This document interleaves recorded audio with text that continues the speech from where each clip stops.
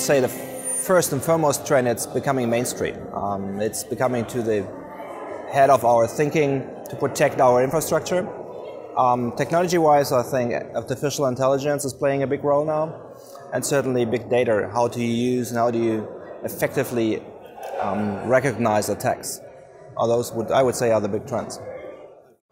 Oh, I think we have that on our mind for quite a while. It's becoming now more operational-wise usable, and that's why it's becoming more and more important.